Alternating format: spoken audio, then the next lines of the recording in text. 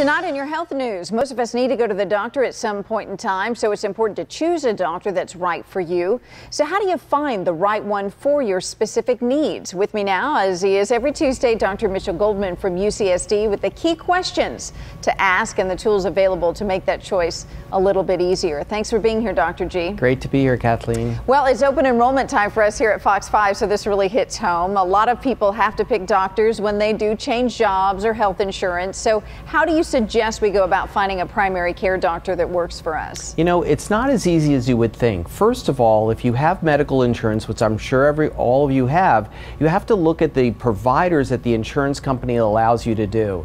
The next thing is to find a primary care physician. That's the real quarterback of your team. That's the doctor that's going to send you to a specialist if you need to go to a specialist. But how do you find that doctor? The most important way, or the best way, is to actually talk to your friends and see what your friends have to say. And then when you find that primary care physician, ask his or her advice. And what are the key questions that you should be asking that physician when you have that first face-to-face meeting? The most important questions, I think, are you board certified, which means you're certified by the National Board of Medical Examiners to be a specialist in that field, including primary care.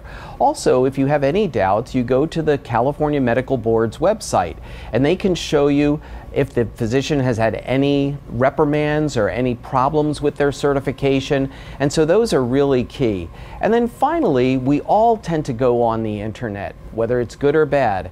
And we go to many different websites on the internet to find out if your doctors are really good or not. Now, Yelp is one of the more commonly used internet sites.